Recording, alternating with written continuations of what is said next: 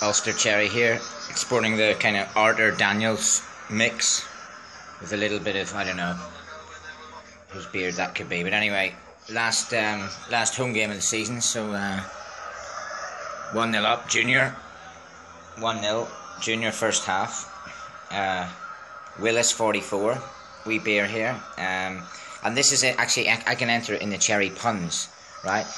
It's called Schwoiski, but if you look carefully at the bottom bit, it says Antonovka, which is Anton Robinson. Remember him? Anton Robinson, classic Cherries player from back in the day.